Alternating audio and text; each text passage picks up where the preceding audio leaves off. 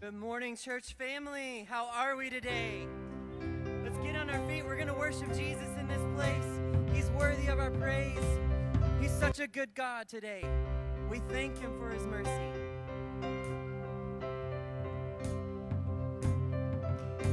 You make it easy to love you. You are good and you are kind. You bring joy into my life. You make it easy to trust you. And you have never left my side. You've been faithful every time. All I want is you, Jesus. All I want is you. We sing, you are the refuge. You are the refuge I run to, and you are the fire that leads me through the night. And I'll follow you anywhere. There's a million reasons to trust you, nothing to fear, for you are by my side. And I'll follow you anywhere. Oh, Jesus, you came to my rescue, took my place upon that cross. You redeemed what I had lost. Now my whole world revolving around you. Oh, you're the center of my life. You're the treasure, you're the prize.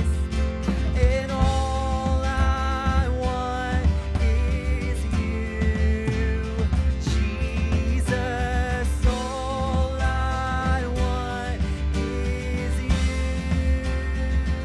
Come on. You are the refuge I run to. You are the fire that leads me through the night. And I'll follow you anywhere. There's a million reasons to trust you, nothing to fear, for you are by my side. And I'll follow you anywhere. Follow you anywhere. Oh, I'll follow you anywhere.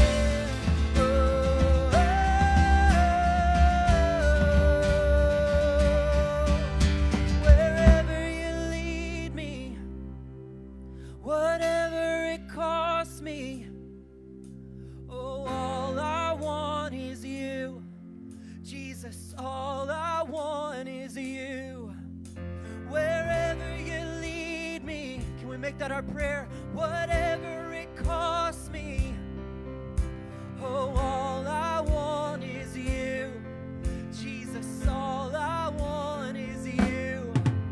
Wherever you lead me, whatever it costs me.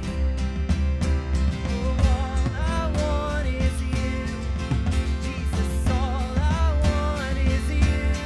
Oh, you are the refuge I run to.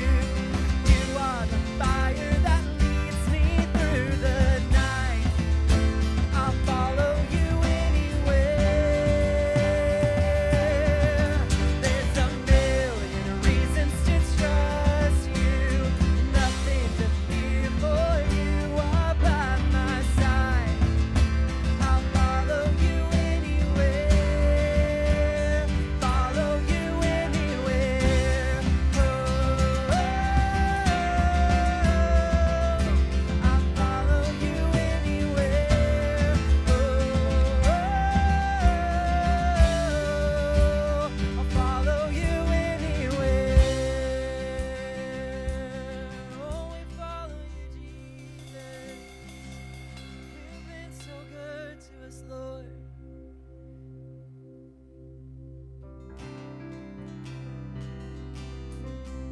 We have a God that we can trust, morning. We have a God that is so faithful and so kind to us. He's a Father unlike any other. And we can put our hope in Him this morning. Come on, let's sing, You Are Good. And you are good when there's nothing good in me. You are love on display for all to see. You are light when the darkness closes in. You are hope, you have covered all my sin.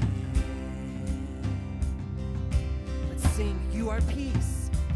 You are peace when my fear is crippling.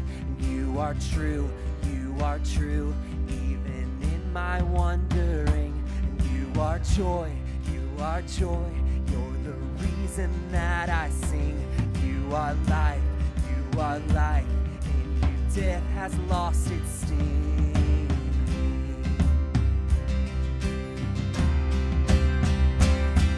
And oh, I'm running to your arms, I'm running to your arms. The riches of your love will always be enough, and nothing compares to your embrace. Light of the world, forever reign.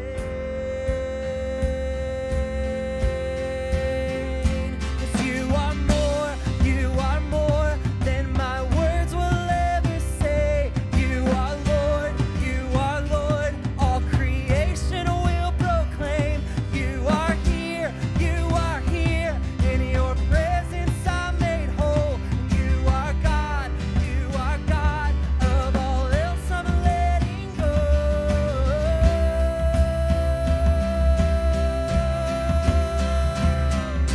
And oh, I'm running to your arms, I'm running to your arms.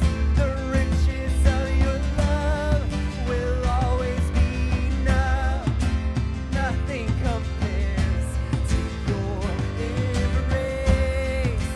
Light of the world, forever reign. And I'm running to your arms, I'm running to your arms. The riches of your love will always be enough, and nothing compares to your embrace. Light of the world, forever reign.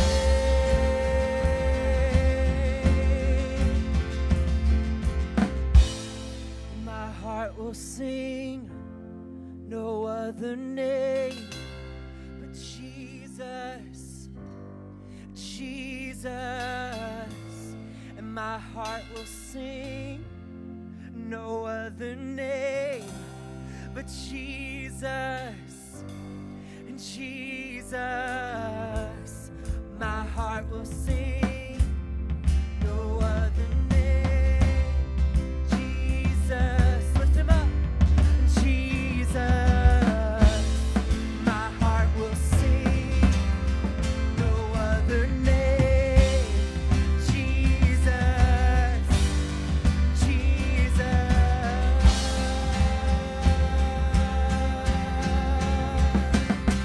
And oh, I'm running to your arms, I'm running to your arms. The riches of your love will always be enough, and nothing compares to your embrace. Light of the world, forever reign. I'm running to your arms, I'm running to your arms. The riches of your love will always be enough, and nothing compares to your embrace.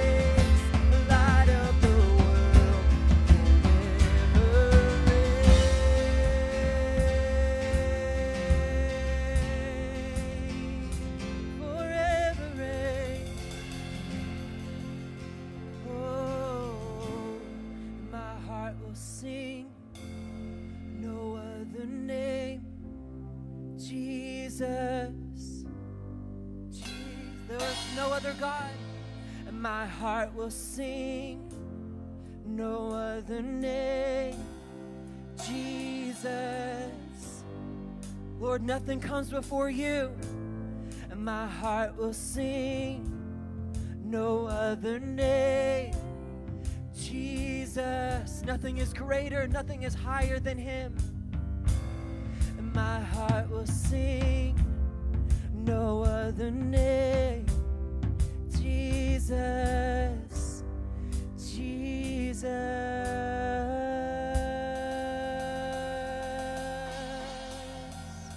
There's no other name but Jesus.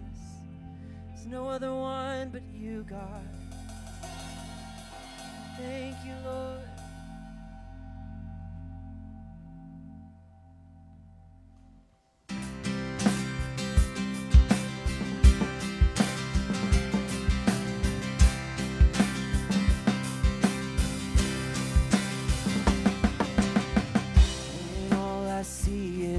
Battle, you see my victory. Oh, when all I see is a mountain, you see a mountain moves. And as I walk through the shadows, your love surrounds me.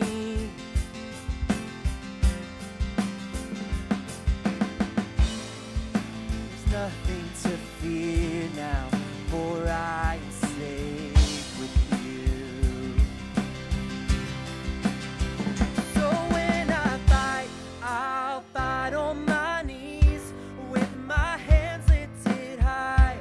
Oh God, the battle belongs to you, and every fear I lay at your feet, and I'll sing through the night. Oh God, the battle belongs to you.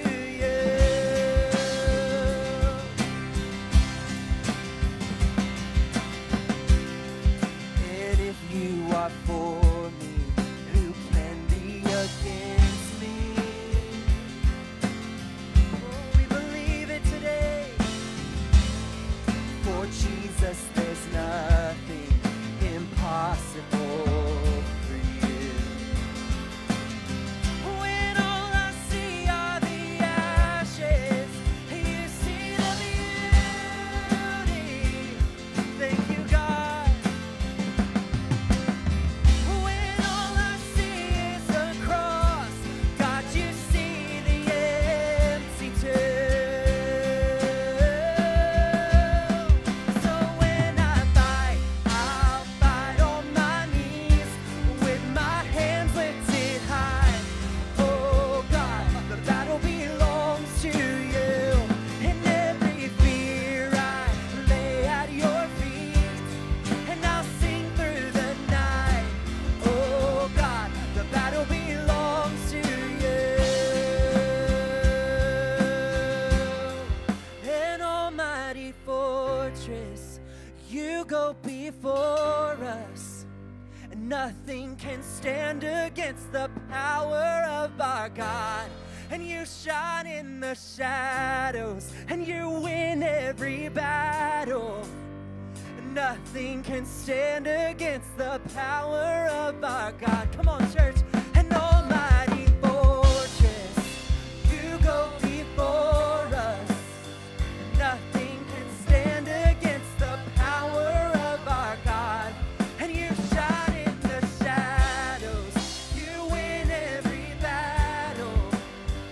Nothing can stand against the. Do you believe it today? An almighty fortress, you go before us.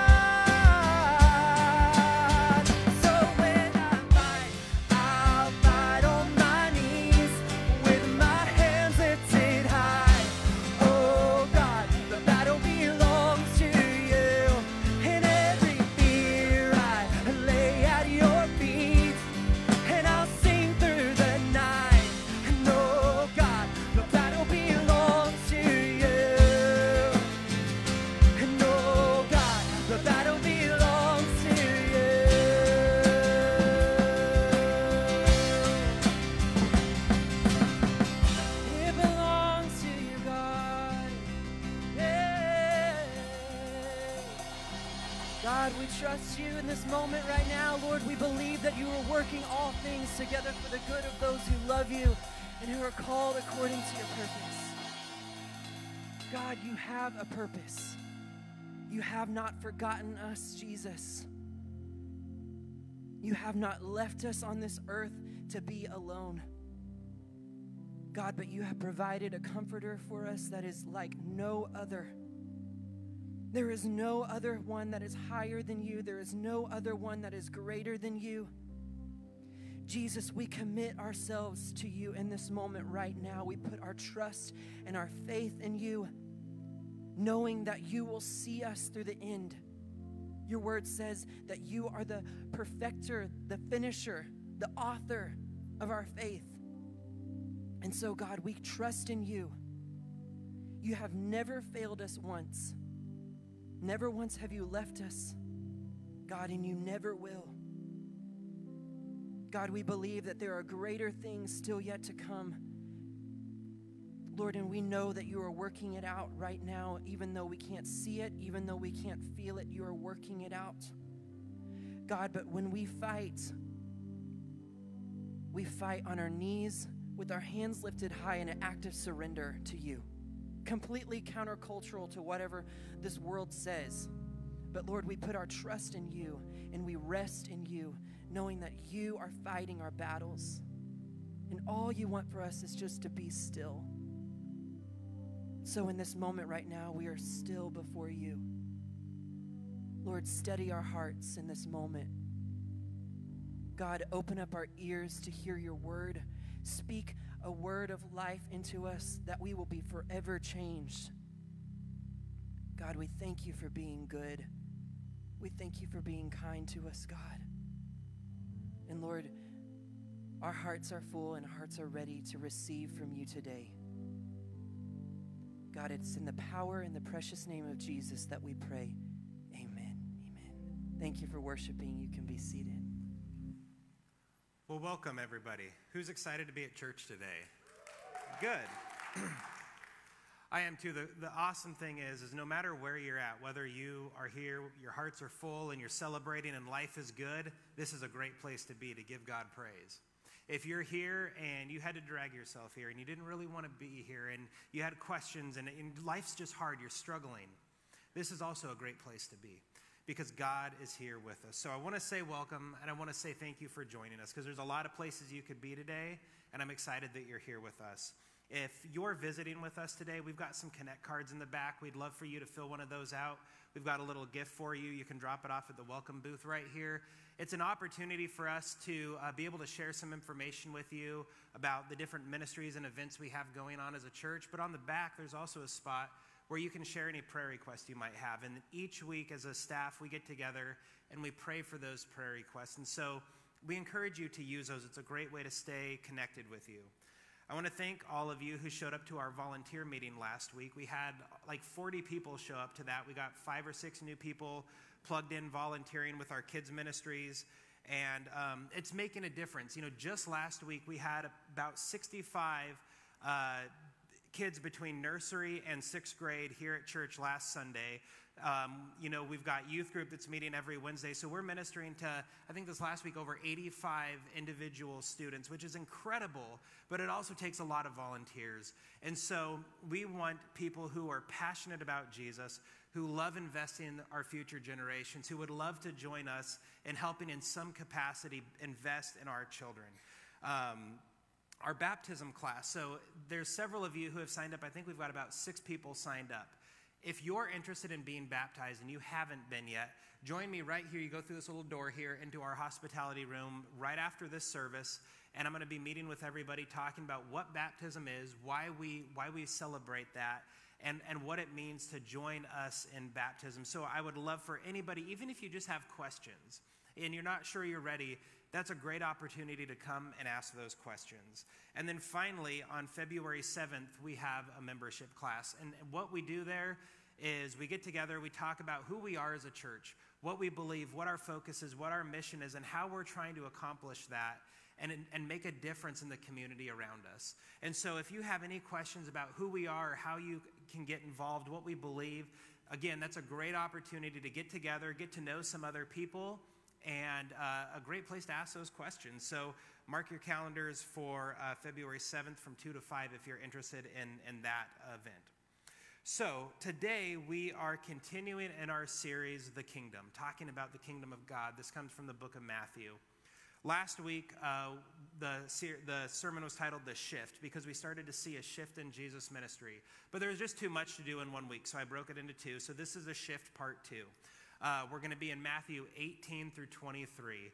And I want to take just a moment and reflect on last Sunday. If you were here, you know it was just a special day. There was a really strong presence of God in the room. I don't know how else to describe it. But I've had a chance to talk to several people this week who just said, God spoke to me last week.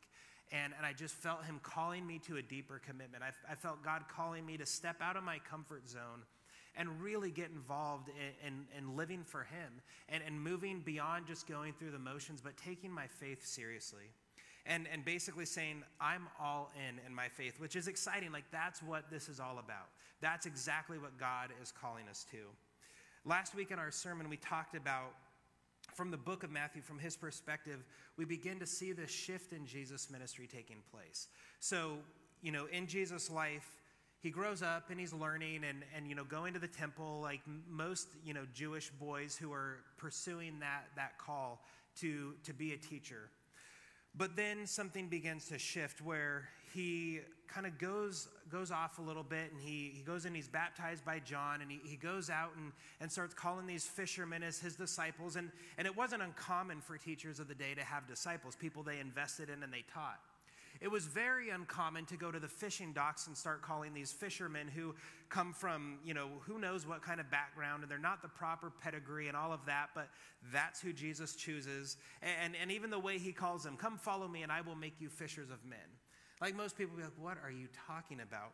But they went and they were obedient. And we begin to see that he's performing miracles and crowds are gathering and they're excited like, wow, this is awesome. But then he starts to rub shoulders with some of the religious leaders and starts to push and challenge some of their power and their authority and some of the beliefs that they had. And suddenly they weren't so excited, right? He's causing a ruckus. They enjoyed the attention on them. They enjoyed all of the focus on them and what they had to offer. And so they begin to get frustrated. And we see in chapter 14 where eventually John the Baptist is actually beheaded at a party. And Jesus begins to mourn. The disciples were getting a little bit concerned about this. And then in chapter 17, we see Jesus transition, and he takes 3 of his disciples up on a hillside, Peter, James, and John, and he says, it's important for you guys to see this. Jesus is setting the stage knowing that something's about to change. And he knows it's crucial that he invests in the faith of these 3 guys so that when his time comes, meaning when his time to be crucified on the cross comes, it's going to be a big blow to people thinking, wait, this is a Messiah. This is a king. This is the one who's supposed to set us free, and now he's dead. What do we do? And so Jesus knew he had to invest in the faith of these 3 so that they understood, that they would stand strong and say, listen, have hope. Like, we know who this is. We saw Jesus in all of his glory. We've seen his earthly ministry. But now we saw the glory of God in this transfiguration. And we saw Moses and Elijah, and our lives have been forever changed. So this shift is really a shift away from Jesus' earthly ministry and a focus on his fulfillment of the prophecy and the entire reason he came to finally conquer sin and death and offer a way out, a way of redemption for all of humanity. And so we're going to pick up today in chapters 18 through 23 as we move closer and closer to the cross, the crucifixion of Jesus. And this is the 4th chunk of scripture that's often referred to as the discourse on the church. So basically, this is Jesus specifically addressing the challenges of dealing with sin in the community of faith, in the community of grace, and what forgiveness and redemption looks like. So this is truly the teaching on the communal life of the church. So for us, that means, hey, we really need to listen up, right? This is Jesus specifically talking to the religious leaders and to those who are a part of the church. So chapter 18 starts with a question by the disciples asking, who is the greatest in the kingdom of heaven? And we see a very interesting response by Jesus. Matthew 18:2-9 says this. He called a little child to him, and he placed the child among them. And he said, truly I tell you, unless you change and become like little children, you will never enter the kingdom of heaven. Therefore, whoever takes the lowly position of this child is the greatest in the kingdom of heaven. And whoever welcomes one such child in my name welcomes me. If anyone causes one of these little ones, those who believe in me, to stumble, it would be better for them to have a large millstone hung around their neck and to be drowned in the depths of the sea.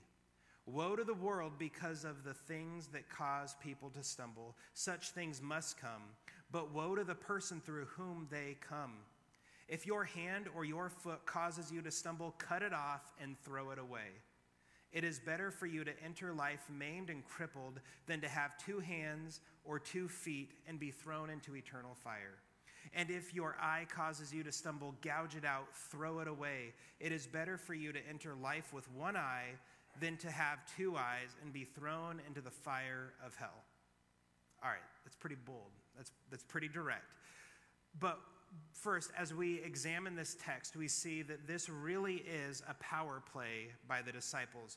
Who's going to be the greatest in the kingdom of heaven, right? Like, you'd have to imagine these guys are questioning this and saying, well, I've done this, and look what I did, and I did this miracle, and, all of this bickering back and forth. And so they naturally wonder, well, who's going to be the greatest? Who's going to be the most important? Who's done the most? Who's going to have the seat of honor? And I think all of us, to some degree, if we're honest, can probably relate to this. Wanting to get that raise, wanting to be the team captain, wanting to be chosen first, wanting to be loved, wanting to be accepted, wanting to be recognized. It's a natural desire that we have. The problem is we live in a fallen world, right? And so we're constantly at this battle of what is natural doesn't mean it's what's right. And so this is where Jesus continues to frustrate people. And we have this choice: are we going to live in the kingdom of God and serve him, or are we going to live in our kingdom and serve ourselves? Culturally, it's very common and important for these men to be seeking and pursuing honor. Jesus surprises them, though, with a child. Now, this is important to understand, too, because it's not the same as if this would have happened today.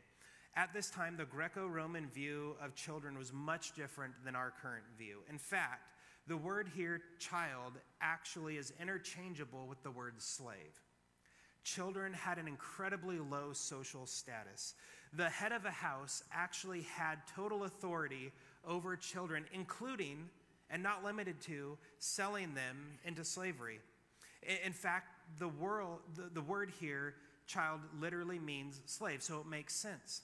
But at this time, it wasn't uncommon, especially for infants. The infant mortality rate was extremely high because it wasn't uncommon for babies to be killed due to illness, due to paternal questions, due to an inability or even just a lack of a desire to care for the child, due to deformities.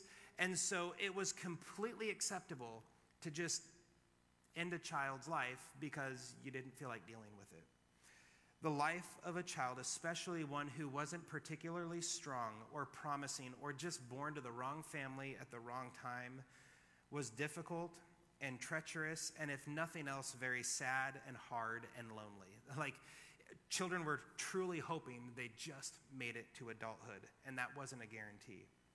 So the physical presence of a child in this setting, embodying complete social insignificance and honestly a complete indifference to greatness, because their focus wasn't on honor, their focus was on surviving.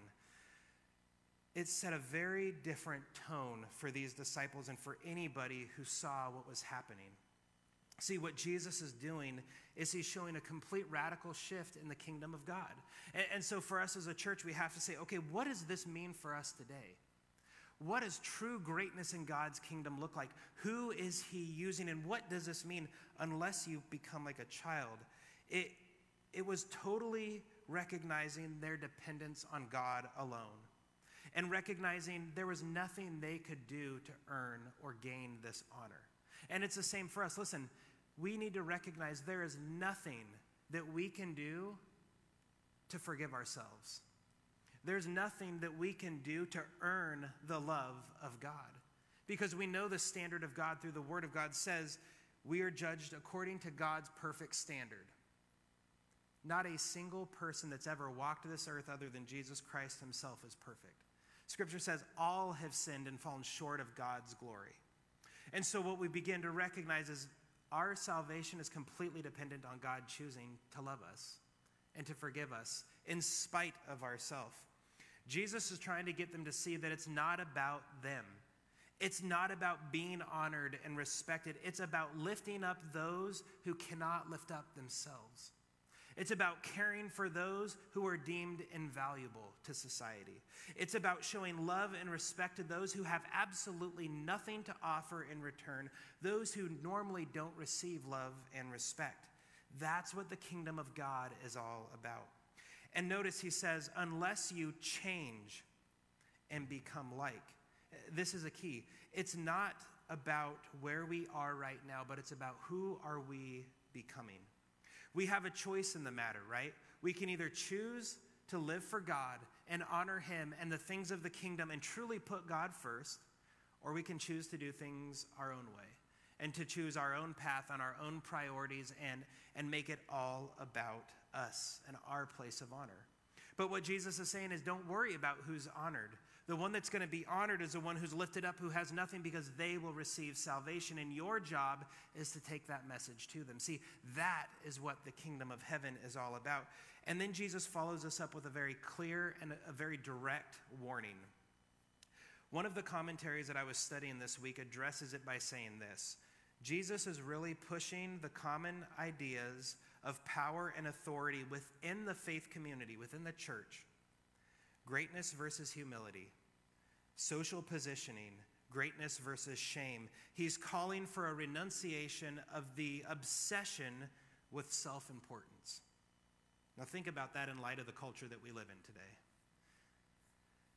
The new leaders of the holy people of God are to reflect the values of the kingdom and challenge the widely accepted cultural patterns.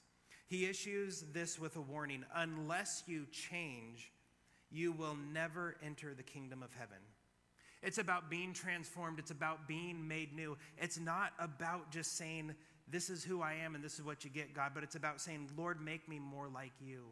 Help me to care about the things that you care about. Help me to love the way that you love. Help me to forgive the way you forgive. Help me to live life with a new purpose.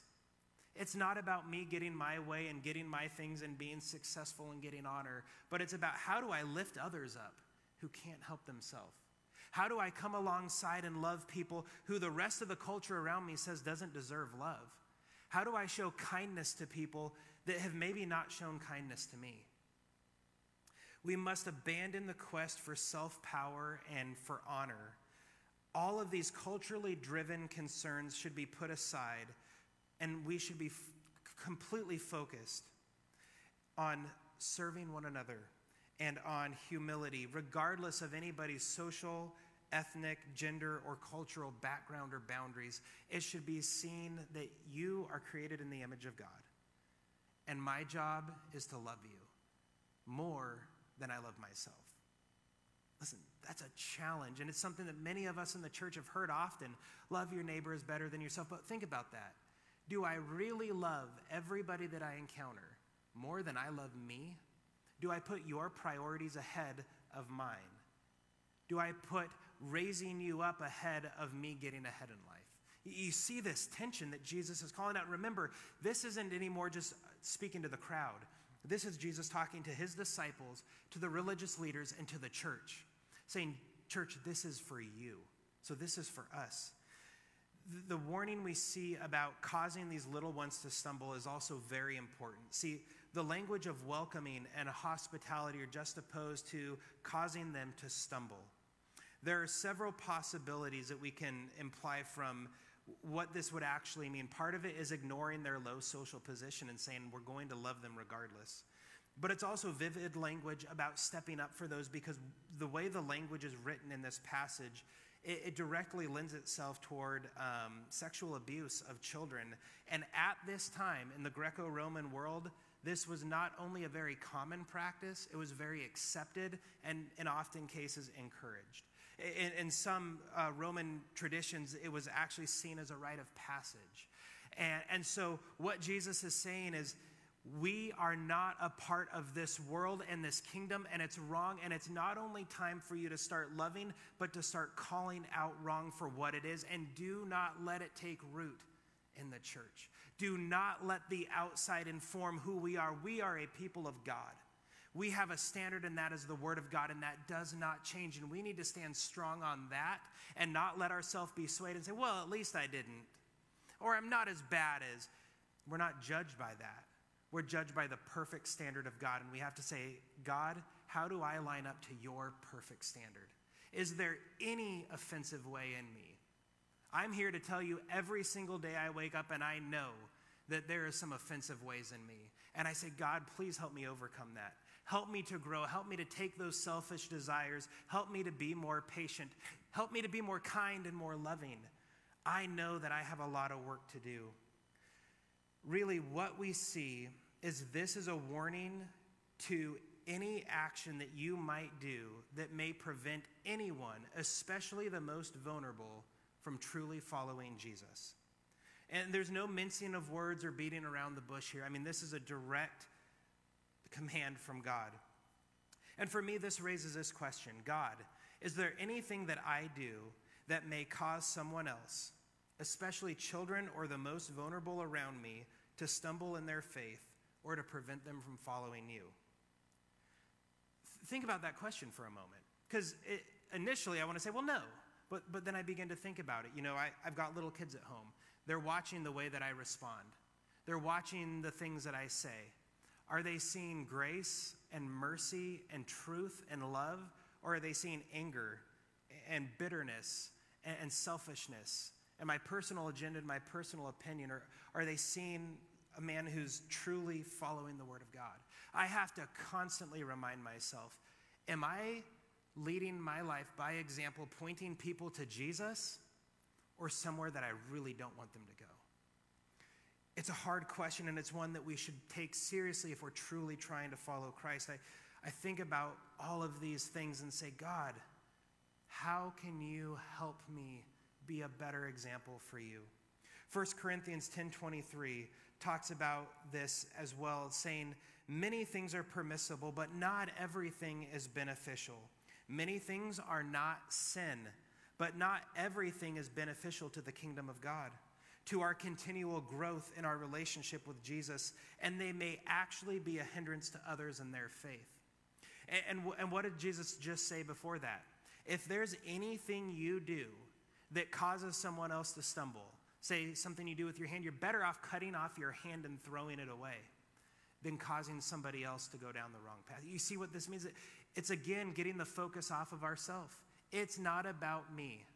It's not about my personal liberties. It's not about what's permissible for me, but it's about saying, God, in everything I do, is there anything that's not pointing people to you? Is there anything I do that's pointing people away from a relationship with you or from your truth? Is there anything where somebody could say, well, Pastor Josh did that, so it's got to be okay, right? God, help me to not ever lead somebody astray that way. And Lord, help nobody to see me as Jesus. I'm a flawed, broken person, desperately in need of salvation of Jesus Christ, doing my best to serve him, but still stumbling and making mistakes. The thing is, we have to be focused on saying, yes, I have fallen down, but I'm going to get up, and God, don't ever let me do it again. It's not just about making an excuse and saying, well, I'm a flawed human, right? So it's all good. I'm covered by grace. It's about saying, and because of that, Lord, never let me abuse that grace again. Never let me make that mistake again. Help me to have strength to overcome that, to truly point people to you in all that I do, in all that I say, in all of the places that I go. We need to understand Jesus is telling us to be aware of and take responsibility for those things and then to do something to change it. And we continue with many parables in this passage about Jesus going after every single person, that his focus is on those who are still living in death. and that he wants us to have that same focus. We have the story of the rich young ruler coming and talking about how he's obeyed all of the laws and all of the commandment. What must I do to inherit the kingdom of heaven? I've done everything you've asked. And Jesus says, and sell everything you have, give to the poor, and then come follow me. And he went away sad. See, are we fully committed to Jesus in every aspect, or is there something we're holding on to? See, for the rich young ruler, he'd worked really hard on being a good guy. He'd worked really hard on knowing all of the laws and obeying them, but he really was successful in his finances. And that was something he had a hard time letting go of, to the point where Jesus said, you have one thing left. Sell everything you have and follow me. But he was holding on too tightly to that. He couldn't let it go. And he went away sad. We have to ask ourselves, is there anything that we're holding on to like that we're not willing to let go of? Because again, that puts the focus back on us. It makes it about us and our agenda and our providing, rather than fully trusting God and saying, here I am, use all of me. It's not about me. It's not about me. I'm all in. In Matthew 20:28, we have a very familiar passage. The Son of Man did not come to be served, but to serve, and to give his life as a ransom for many. Listen, this series is about going deeper in our understanding of the kingdom of heaven and what it means to be a citizen of that kingdom. And it means a radical shift from the culture around us. And I think you're probably picking up on that by now. The life that Christ is calling us to live, and the life that Jesus Christ lived, does not mimic or look in any way similar to the culture that we currently find ourselves living in, right? We don't see many of our leaders standing up and being completely self-sacrificial and pushing away honor and glory and respect. We don't see many people standing up and giving away all that they've worked so hard to earn for somebody who doesn't even appreciate it. Yet this is exactly what the kingdom of heaven is about. It's completely in opposition to the kingdom we live in. Jesus was addressing the disciples, but he was also talking about the collective body of believers. That's you and I, of what it means to be leaders in the kingdom of God. This is a message of servanthood and radical self-denial for the sake of Christ and for the sake of others. And that's challenging in our culture. How do we take and live this seriously today? What does it really look like lived out in your life to live this way? Think about that for a moment. Like, if you really took all of these teachings and really tried to apply them to your life, how might your life look different? More important question, I think, how might the lives of the people around you look different? The people you go to school with, your neighbors, your coworkers, your family members. If we truly live this way, putting others above ourselves, realizing it's not about me, but it's about introducing other people to Jesus. And God, use anything that I have. It's all yours, because it's more important that they understand salvation and freedom than anything that I've already got it. I'm set. I'm good. I need to focus on them. That's what we're called to do as a church. This is a message of servanthood. And it's hard to embrace this teaching in our culture that encourages self-promotion, and it worships fame, and it values winners, and it despises losers. And generally we operate in this honor-shame paradigm, and it goes against the very human inclination to dominate others. I mean, think about it. I am a very competitive person, to the point that I don't even want to play a game if I don't think that I have a chance of winning. To me, it's not about the game. The game's not fun. Beating you is fun, right? Like, that's who I am. I want to destroy anybody at anything I do. And it's not godly, you know what I mean? Like, the reality is we need to move beyond ourselves and recognize that is the culture we live in. Anything at the cost of winning, right? But the kingdom of God is the kingdom of God, and the kingdom that we as believers say, I'm a part of this kingdom now. I'm dying to the old me that was that way, and I'm living for God. And as you begin to see that, that's what we mean when we talk about sanctification. It's about saying, God, I am not going to be that person anymore. I want to be who your word has called me to be. And I'm not there yet, but every day Help me to make that the focus. Every day, help me to study your word and understand who you're calling me to be so I can be more like that. And so that I can lead and teach others what that means to find true victory and freedom, because there's something freeing when we understand I don't have to succeed at everything I do. Because if I'm living for God and if I'm seeking his agenda, I know that he's working everything out and I just have to be willing. And you know what? There's going to be some conversations I have where people have no interest in Jesus and they don't want to listen to anything I have to say. Did I fail? No. I did what God called me to do. But I also trust that God continues to seek after that person and to work in their heart and sending others along. We just have to continue to be willing. And so I thought of these questions. How do today's churches and leaders, or more specifically, you and I, express Christ-likeness? Has that changed from the true model that we see in Scripture? What does it mean to follow his example and confront cultural patterns wherever we live? And that's a challenge too, right? It's one thing to say, well, I'm going to live out the principles of God. But what about this confronting cultural issues, right? Like, that's a whole nother thing. It's one thing to say, well, I'm not going to be abusive to these little ones, but am I going to stand up and do anything to stop it? You see where this really begins to cause a rub.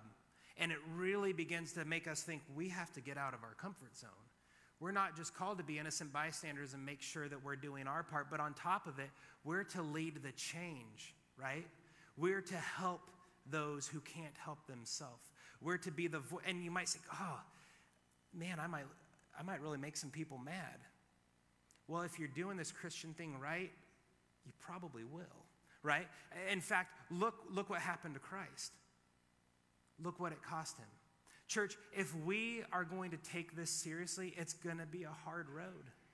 Because there's going to be that constant battle of, well, I don't even want to play the game if I'm not going to win, to know there's going to be a lot of self-sacrifice in this. And there's going to be a lot of probably falling on my face.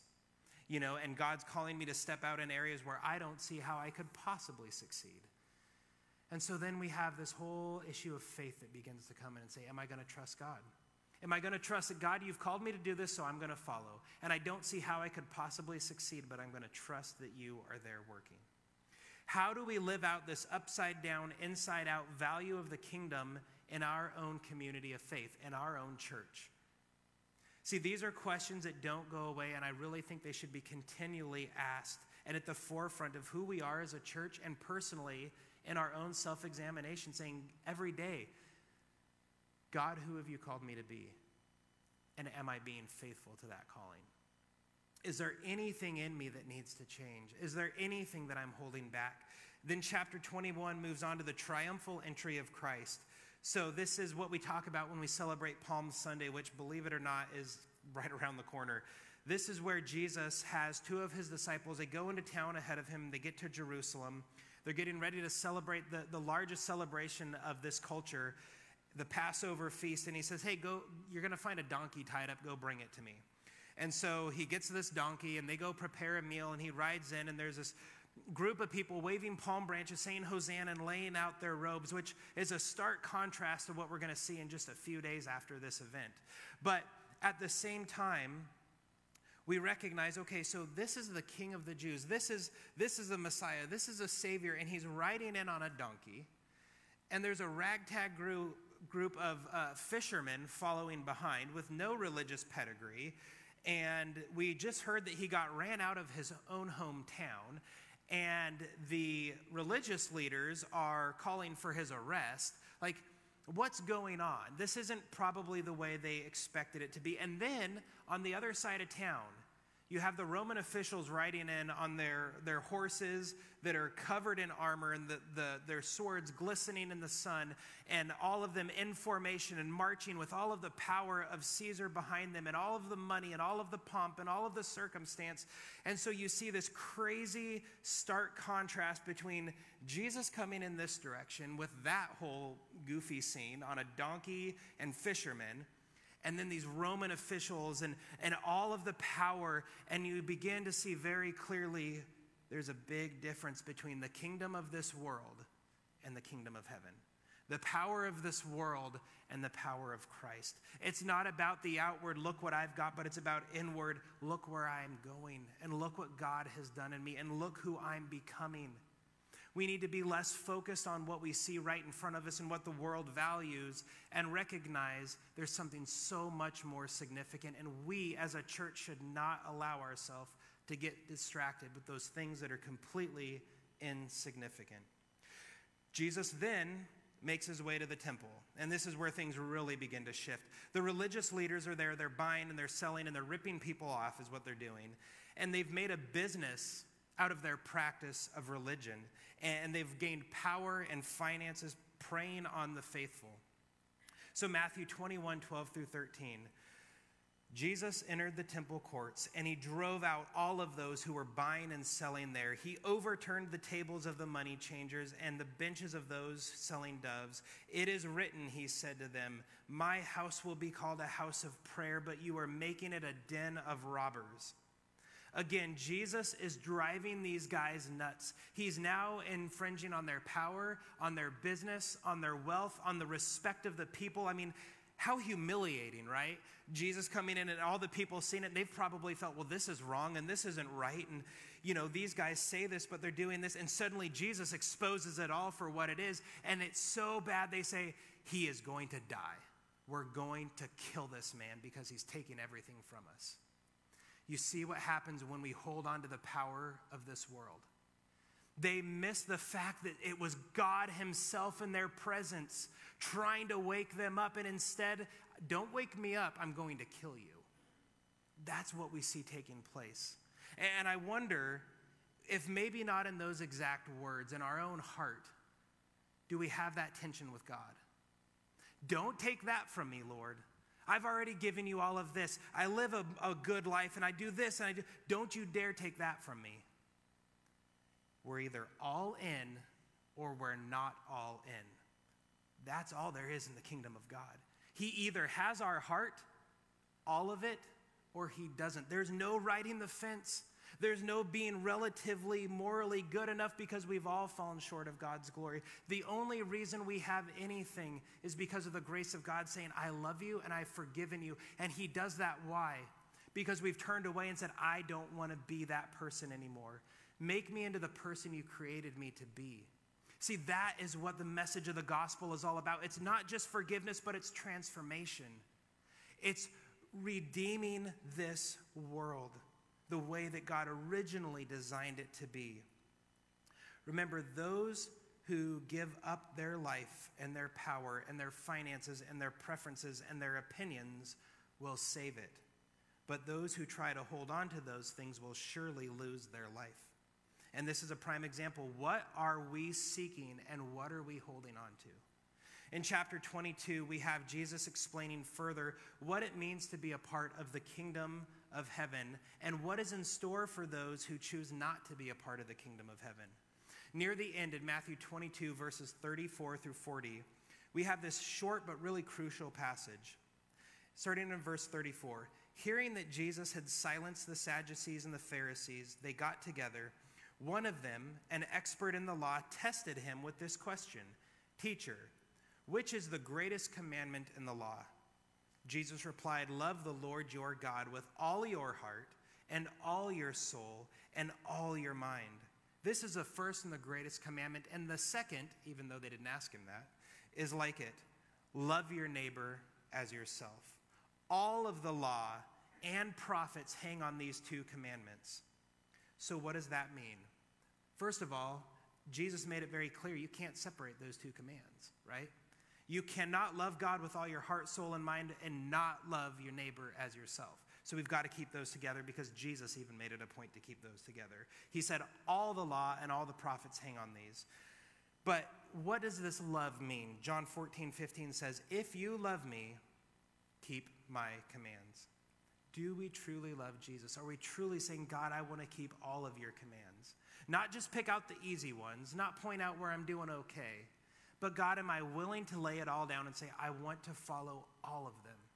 I want to constantly grow in my understanding of who you are and read your word so that I can be more like you. See, to this point, we have had Jesus teaching about what it means to be a citizen of the kingdom and who the kingdom is for, but now he makes some very clear statements and proclamations to those who are living in opposition to the kingdom. And particularly, it's the religious hypocrisy. See, in chapter 23 is where we transition from Jesus' earthly ministry to his march toward the cross. He starts off by saying, the scribes and the Pharisees know the law, they know the prophets, so listen to them. But don't do as they do, for they don't practice what they preach.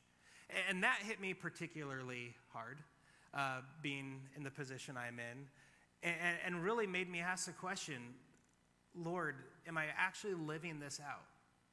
And it's not just for the pastor, right? Like, this is for all of us, because the word of God says, if you love me, you will be my disciples. We all are called to this high standard, right? And your particular mission field might look different than mine, but we all have to recognize, are we living a life that we just know the right words and we know the things to say, or are we actually living them out?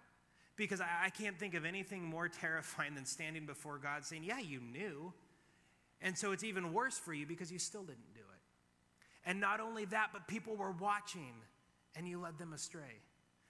I don't want that weight. And it's not something where we need to walk around in fear, because here's the thing, we know our heart. Are you seeking Christ or not?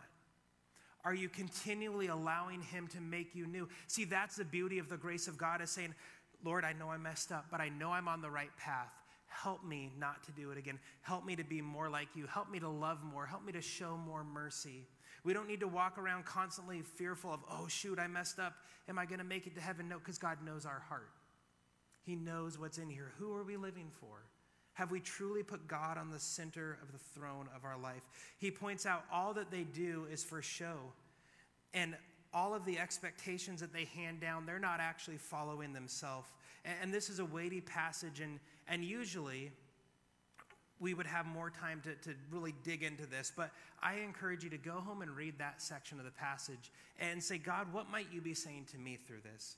Matthew 23, 37 through 39 is a shift from Jesus warning to lamenting and saying, Jerusalem, Jerusalem, you who kill the prophets and stone those sent to you. How often I have longed to gather your children together as a hen gathers her chicks under her wings, and you were not willing. Look, your house is left to you desolate, for I tell you, you will not see me again until you say, blessed is he who comes in the name of the Lord. Jesus is here in Jerusalem. He is with the people of God. He had this really strange entry into the city. He went and he cleared out the temple. He got people so frustrated that they are committed to killing him. He called out the religious hypocrisy. He performed miracles and healings, and he showed his incredible love for those who truly are dependent on him. And he showed how wrong things can go when we think we can do it on our own. Jesus moves from his woe language to this calling out the hypocrisy and a lament, saying, if you would just turn to me. And not only is he referencing the psalm talking about the hen gathering her chicks, but he is revealing once again who he is. Because Jerusalem, this is a people of God. And it says, as a hen gathers her chicks, I wish to gather you, Jerusalem. That means he's God. And he's saying, I still love you in spite of all of this. I still love you. And to show you, I'm still going to the cross if you would just turn and trust in me. Turn away. You don't have to live this way anymore. You don't need to seek honor and respect because I'm giving you the keys to the kingdom of heaven. What does this world possibly have to give you? All you need to do is help others see the true freedom. Yeah, you can make another buck in this life and you can get an attaboy and a pat on the back, but what's it going to mean in a year? What difference is it going to mean when we reach our time and when we die and we stand before the foot of Jesus? Isn't it better to know that we invested in somebody's life and we stood up for those who couldn't stand up for themselves, and we were a voice to those who don't have a voice, and we showed love to those who hated us because it's what Jesus told us to do. And every moment of every day we said, God, don't let me make this about me because it's really easy for me to do that. I'm speaking for me right now. But help me to make it about those that I come across, those who I intentionally go and build relationships with, and those who I'd rather avoid. God, help me to have a love for all people, and a grace and a mercy and a humility that can only come from you. He's referencing the destruction that's going to come to those who continue to live their own way. But he's also talking about the freedom that comes when he becomes our king, and the promise of that kingdom that will never end, that cannot be shaken, and the promise for those of us who are a part of that kingdom. Church, I believe that God is calling us, his people today, to stand up and be a part of this kingdom. I believe that we are at a pivotal time in the church. I think over the years, the church and many Christians, especially in America, have gotten very comfortable and very complacent. And we've gone through the motions and we said we're relatively morally good people. But have we really given Jesus our whole heart? Have we really laid it down and taken this seriously and gone to the point of saying, God, anything, I'm laying it all down, it's all yours. Take me, use me. Get rid of the selfishness and help me to be about you. I believe it's time for us to rediscover what it means to be citizens of the kingdom of God, to rededicate ourselves to the gospel. While Matthew wrote this 2,000 years ago, he was writing it to me. He was writing it to you. He was writing it to our church. It's just as relevant today. We have a choice to make. Are we truly going to be a part of the kingdom of God, or are we going to continue living to serve me? As Kenyon plays this last song, I want you to reflect on that and just ask God to reveal anything in you that might not be from him. Any areas where we might need to surrender and say, God, I want to be about you. I also encourage you, if you've been feeling like I'm in, I want this, but there's some fear holding you back, then say, God, give me the courage I need to be who I know you're calling me to be. Help me to be honest with the work that you've done in my heart and show that to others because the world needs it. Help me to live others focused.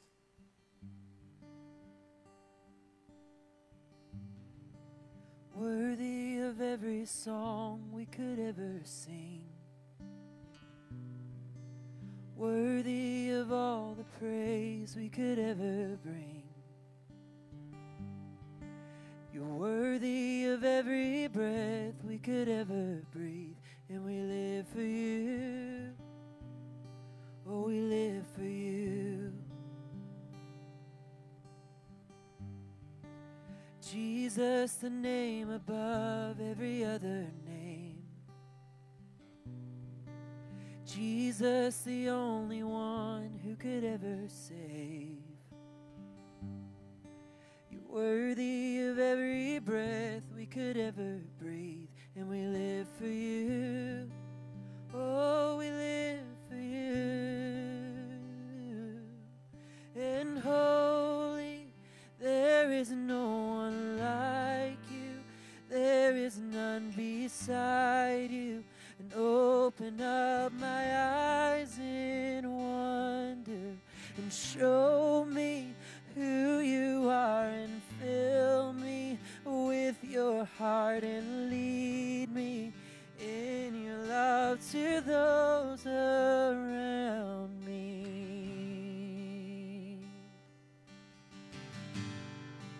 Jesus, the name above every other name.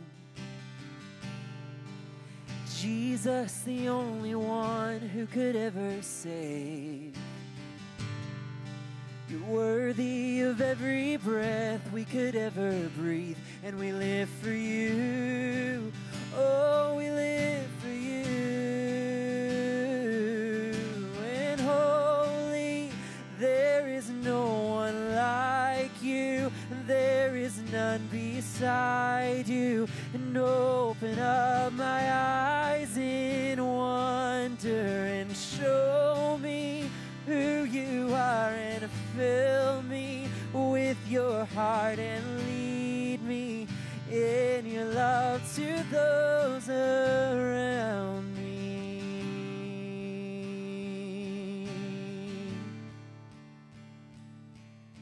And I will build my life upon your love. It is a firm foundation. trust in you alone, and I will not be shaken. I will build my life upon your love.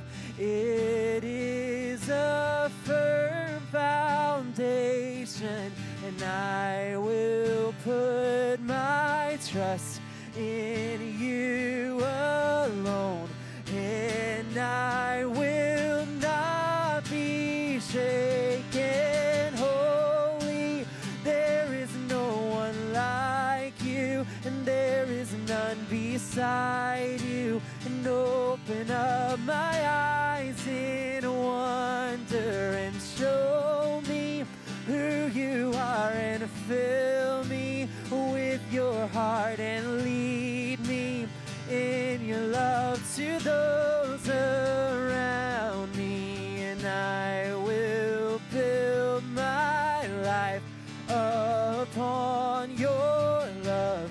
It is a firm foundation, and I will put my trust in you alone, and I will not be shaken, and I will build my life upon your love. It is a firm foundation, and I will put my trust in you alone, and I will not be shaken.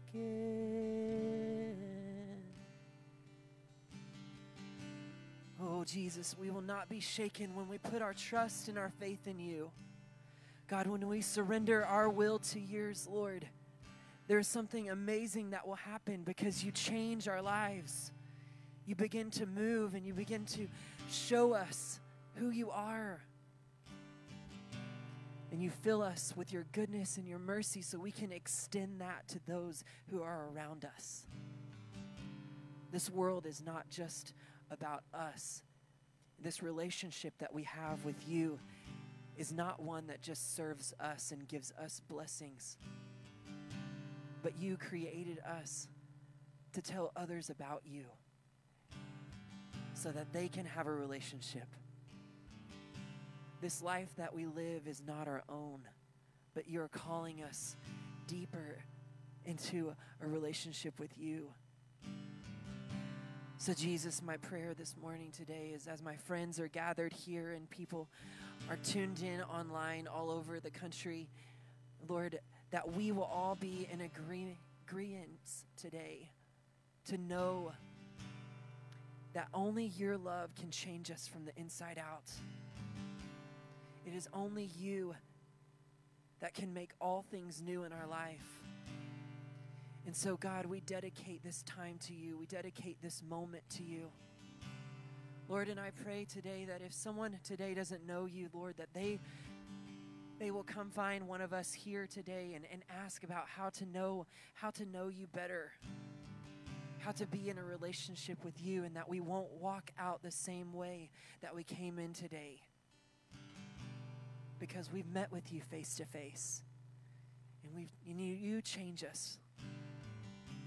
God, I thank you for your goodness in our lives. I thank you for your mercy that is new this morning for us to receive. We give you all the praise and the glory. It's in your name we pray. Amen. Thank you for worshiping with us today. Have a great day in the Lord. You are dismissed.